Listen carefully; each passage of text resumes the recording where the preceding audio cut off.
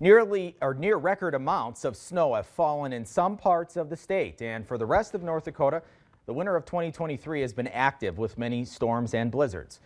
Des Lacs farmer Amanda Kopp says the moisture has been good for topsoil, but the ground is still frozen.